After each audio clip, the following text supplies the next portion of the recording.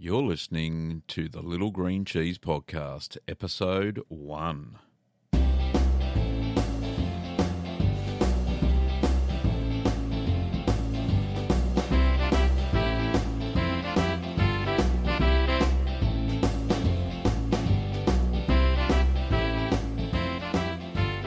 Well, welcome to the first episode. I'm Gavin Weber, and this podcast is where you can learn about making cheese at home. A little bit about the format of this podcast.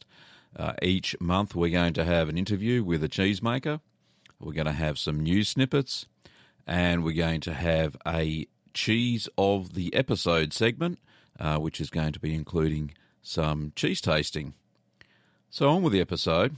Now, unfortunately, there are no other cheesemakers to interview except myself, so I thought, being the first episode, I would introduce myself and let you know a little bit about why I make cheese. So, as you know, my name's Gavin Weber, and I started making cheese back in 2009 after going on a cheesemaking course here in the town of Melton, Victoria, where I live. There were two lovely old ladies that decided to run the cheesemaking course, and they advertise it as a semi-hard and hard cheesemaking course. So there were about 18 students in the class, and everybody got to choose a different type of cheese. So I chose feta for reasons that are known in my cheese book. Keep calm and make cheese, so you can have a look at that later. So we ended up making feta, and it turned out quite well, and we had to brine it when we got home. So I really enjoyed doing that, and I enjoyed it so much that I went out and bought a cheese-making book, and I tried to make a few really simple cheeses to start with, and I got a bit cocky, so I made feta again, and I got a bit excited and decided that I was going to make Wensleydale out of the cheese-making book that came with the kit that I bought at the course. Now, unbeknownst to me, the process took 9 hours, and I started it was about 7 o'clock at night, so I didn't actually finish until about 3 in the morning making that first Wensleydale. But I tell you what, after it was finished, it was delicious. It was one of the best cheeses that I've ever made. So that's why and when I first started making cheeses. The different types of cheeses that I've made here at home, obviously feta, mozzarella, quick mozzarella. I like making that every few weeks for sandwiches, pizzas, that sort of thing. I've also made Wensleydale, as I've mentioned, which is a more complex semi-hard cheese, but it is certainly delicious. And I've made Parmesan, Romano, a Pyrenees or Osso-Arati style. I've made different types of farmhouse cheddars, Kamainekas, which is a cumin cheese that's normally made in the Netherlands, and many other different types of cheeses. So I primarily make my cheeses in my normal kitchen, family kitchen, and the equipment and utensils that I use are basic ones that you find in the kitchen. There's no real special equipment except a cheese press that I've made and a mould that I had to buy. The cheese press was quite simple to construct. It was from a kit, so I won't fib there. So, I had to buy the kit, and you actually put the cheese press together yourself. And that's still going strong. And I've actually make so many cheeses now that I have 3 cheese presses. Usually 2 are on the go when I make cheese once every fortnight, maybe once every 3 weeks. But I certainly make cheese quite often enough that I need all those different cheese presses. So it's all pretty basic, as I said, all made in the kitchen. So some of the successes that I've had, some of the best cheeses have been things like Wensleydale, which requires cheddaring. Some of the other cheeses, which are really simple and quick to make, like feta, are very satisfying. Certainly when I make them, it only takes from about 4 hours from milk to mould, and then you press it for another little while, and then you put it in brine, and that turns out to be a delicious cheese. It's fantastic. But one of the simplest cheeses that I make is ricotta, and that just simply needs 4 litres of milk, a little bit of acid to curdle it, and you simply heat it up. And you can make different types of ricotta depending on how long you drain the curds for during the process. So there's some really simple successes. Another really good cheese that I make is Caerphilly, which is a Welsh cheese.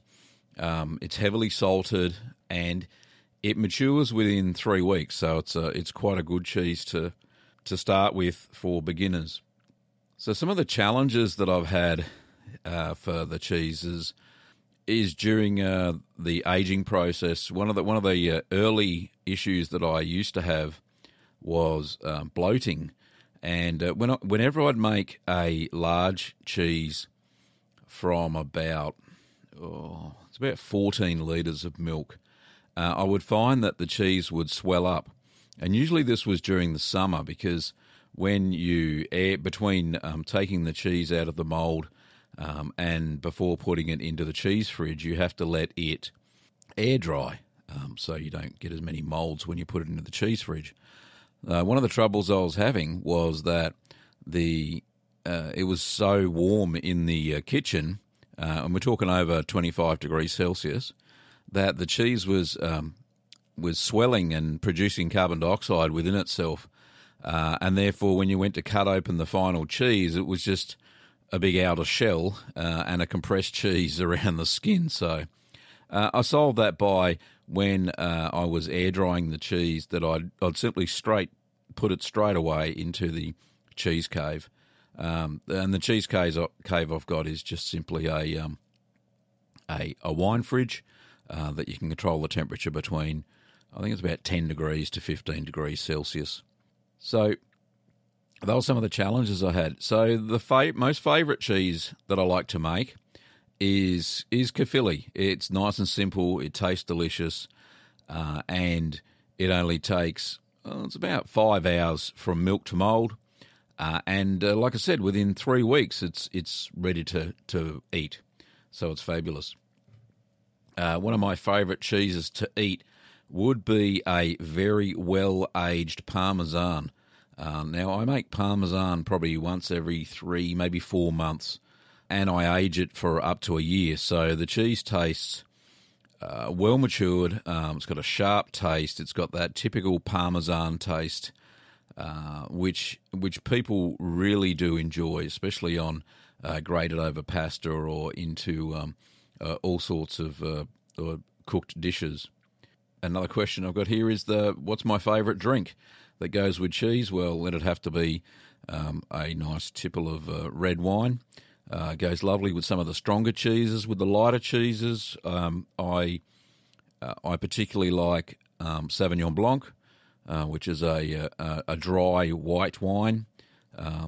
And I always like a nice plain water cracker, so nothing with too much flavour that would spoil the flavour of the cheese.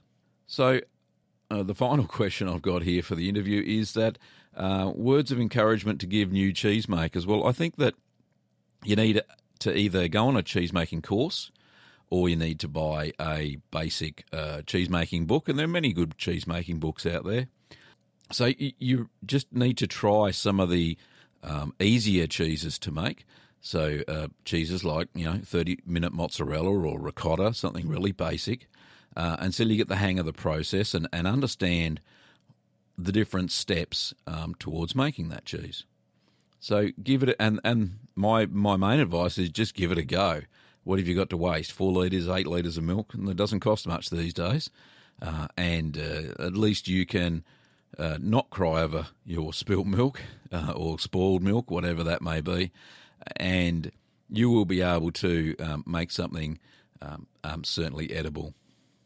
So now it's time for the news.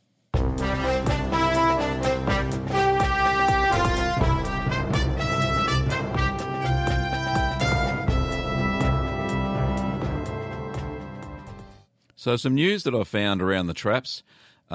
We've just had an announcement today that Fonterra Australia is going to be investing $6.6 million to upgrade their cheese production system at Wynyard in Tasmania. This is partly through a grant given to them by the Clean Technology Food and Foundries Investment Program, which is an Australian government program here. So they're going to lower their energy consumption and increase production of cheese at that plant. The state-of-the-art system is going to include 8 new vats, and it'll enable Fonterra to continue to deliver new cheese and expand for domestic and international customers. Just a disclaimer, I don't belong to Fonterra or anything like that. I just think that expanding cheese production in Australia is not a bad thing.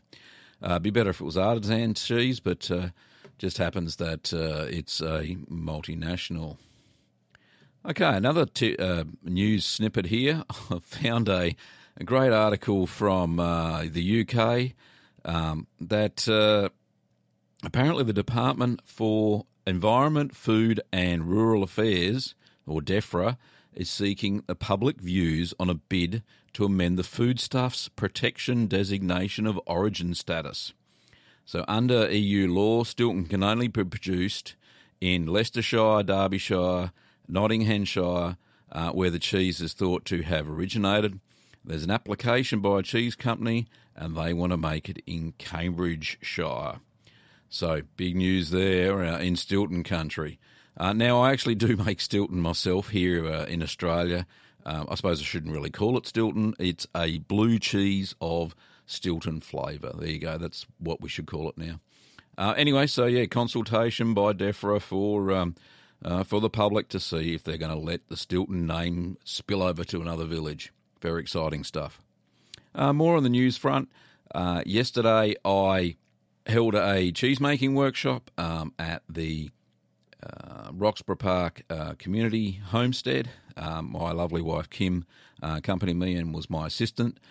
We had 8 students. It was a really good time, and those sort of cheese making workshops we do quite frequently, probably about 1 or 2 a month. So we really enjoyed this one up at Roxburgh Park. So keep an eye out on my cheese blog, which we'll mention a little bit later. So the cheese of the month this month is mozzarella, or 30-minute mozzarella. I had the pleasure of tasting some yesterday that some of my students made, and it was probably one of the best mozzarellas that I had tasted for quite a long time. I know for a fact that all the students in that class took away a great mozzarella and they really enjoyed it. So that's my cheese of the month. And the taste, well, I suppose it was a little bit rubbery.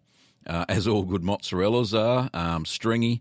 But when it's cooked, when it's been freshly made, it really does have an amazing flavour. The good thing about the cheese that I teach, mozzarella anyway, it really does improve with flavour overnight. So the next day, the cheese is quite amazing. The taste in the mouth really does explode, and it gets better over the next 2 or 3 days. So, yeah, something to look at. If you do add lipase, which is a cheese enzyme, to your 30-minute mozzarella recipe, then you will find that the cheese does get more intense over the next few days. That's if there's enough to hang around and last that long. Surely, I think lots of people on that course actually ate most of their cheese before they left the workshop. So that was quite good fun to see that on their faces.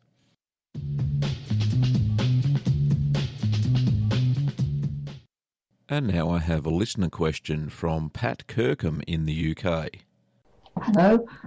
I've just started to make Wensleydale cheese. I'm very, very new to the game, but I noticed that you have a large pot sitting on top of a smaller pot, not actually in the water. And I wondered, does this really work? Well, Pat, I'm glad you asked. Yes, it does work.